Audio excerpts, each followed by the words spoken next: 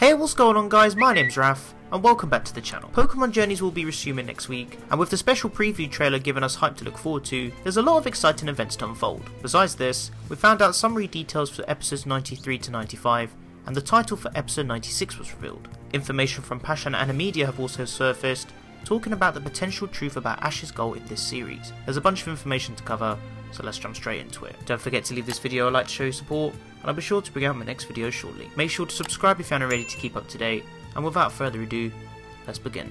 Let's start off by talking about the summaries for episodes 93 to 95. Episode 93 is titled Your Name is Françoise. The summary states the following. Sakuragi Laboratories aid Renji's Pokemon Françoise the Magnemite is a very picky eater that only absorbs electricity from retro objects. Watching Françoise eat makes Renji recall an incident that happened shortly after the two had first met. Meanwhile, Magnemite are going berserk in Vermilion City. Françoise is in the danger as well. Can Ash and Go protect Françoise with Renji's help?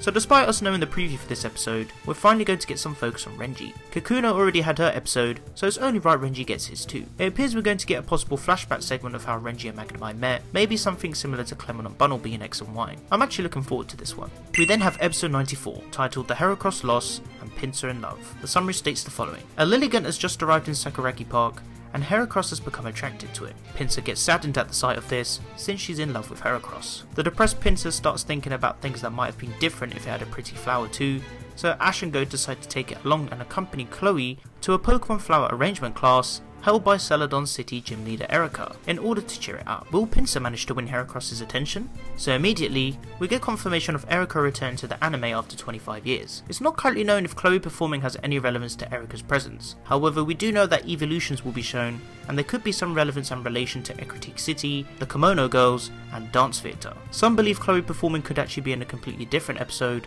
but who knows. It's great we get to see Erika return, especially seeing as Ash and her didn't really manage to have an official gym battle, so maybe we'll see a future battle unfold between them. Moving on, we have episode 95, titled Farewell, the Wandering Rocket Gang. The summary states the following. The Rocket Gang spend their days focused on part-time jobs so that they can raise funds for their operations, and they're also completely sick of the missions constantly failing. They conclude that the failures happen because the Rocket Gacha doesn't appear to have any strong Pokemon, so they decide to follow Pelipper in order to complain to those in charge. But on the way, they run into former fellow gang members Cassidy and Butch, which makes them start to think that there's more than life than just Team Rocket.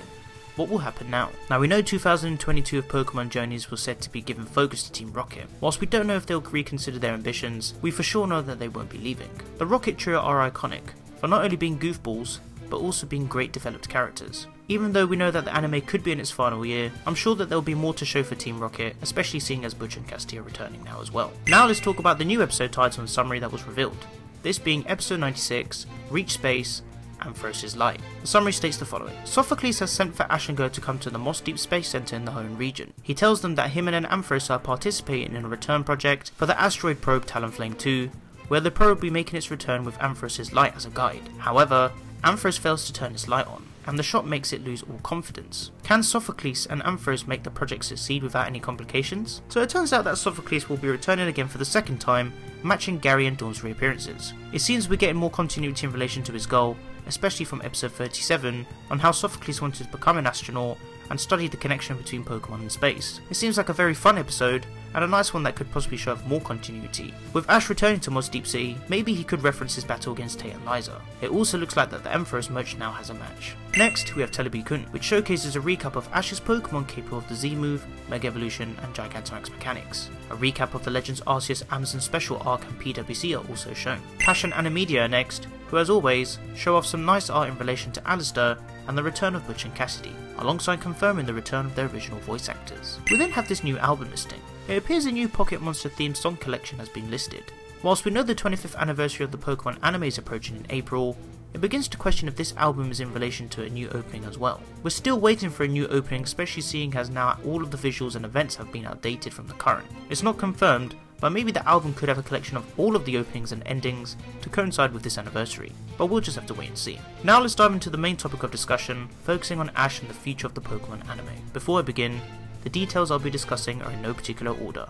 this is just pure speculation. So I've already made 2 videos discussing the future of Ash's time in the Pokemon anime, alongside what the possible outcomes could be should he win or lose to Leon in the PWC. I urge you all to go and watch those videos, as they explain a lot of information and possibilities. But let's talk about the current topic in hand. Today, a new interview from Animedia with the director of Pokémon Journeys spoke about the future of the series in 2022. In relation to the recent interview with the Pokémon Journeys producer, we know that Galar Pokémon and trainers will be introduced. This has been made evident from the recent Christmas special preview trailer, with Marnie and Piers being revealed. We also know that Team Rocket will be getting focus, thanks to Butch and Cassidy returning in episode 95. As for Leon's personality, we could assume that this will be shown in future episodes, possibly revealing Hop in the anime, thanks to another interview acknowledging the siblings. Now, as for Ash's companions and rivals, I've already spoken about how the creative team want to try and bring everyone back. Feel free to explore more of that in this video. With the PWC being the biggest competition, we may get a massive reunion of characters to see them all watch Ash take on Leon. However, this is where things start to look possible. Previous interviews have spoken about how Ash will slowly get stronger and more unbeatable over time,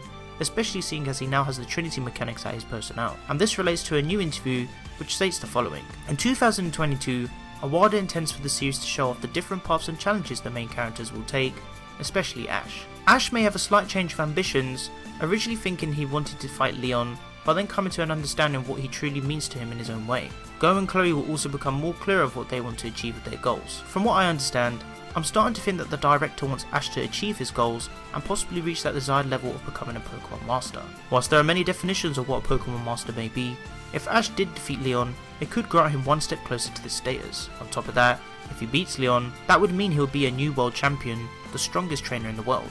The 25th anniversary of the Pokemon anime is approaching, and even though nothing of any sort has been confirmed, all of the details and correlations could really imply that maybe Ash's journey will start to come to an end.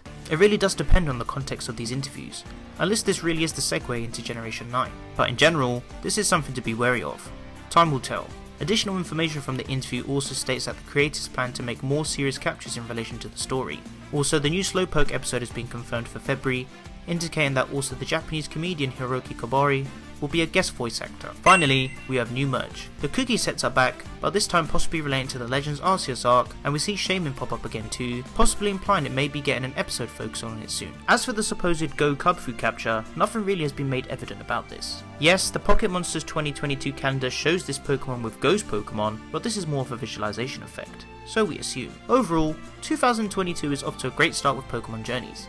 There's a lot to look forward to, and I'm excited to see how the future of the anime unfolds. But why not let me know what you guys think in the comment section down below. If you guys would like to interact with me, then be sure to follow me on Twitter and join the Team PokeRef Discord server to discuss all things Pokemon. You can find the rest of my social networks on screen and in the description below. And if you enjoyed the video, then be sure to leave it a like, as your support is greatly appreciated. Don't forget to share the video with your friends. Finally, make sure to subscribe to keep up to date with my videos, and click on the little bell to enable notifications so you guys get notified when I upload a new video.